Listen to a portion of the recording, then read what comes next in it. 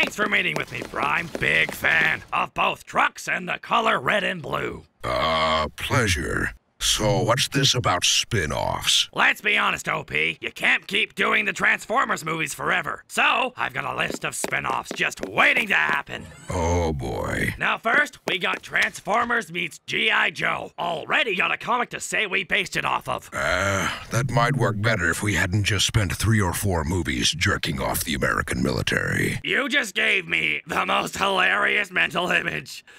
But fair enough, I've got more. Next up, Beast Wars. Oh, now see, that's... We already got Jamie Foxx's Dinobot and Shia LaBeouf back as Cheetor. I will literally scrap myself before I do another movie with Shia LaBeouf. Can't say I blame you. I hear he's a cannibal, but that's cool, because this last one's gonna blow your mind. Ready for this? Transformers versus GoBots with Steve Ulrich as Leader 1. I have no idea who either of those are. I keep getting that. Wait a minute. Aren't you one of those Seiya guys from that awful DragonBall Evolution movie? That crap fest? Oh god, if I'd been in a movie that bad, I'd have had Vegeta kill me again. That movie was so bad. Those Z-Warriors are ripping in a new one with those weirdos from Honest Trailers. Isn't that right, weirdo from Honest Trailers? It certainly is. We're gonna rip apart its Dragon Balls.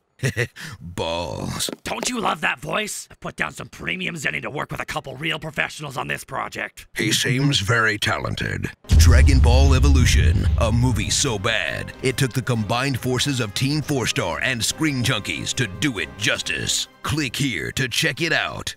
Oh, Prime, baby, we're gonna do so much better. Hard to do much worse.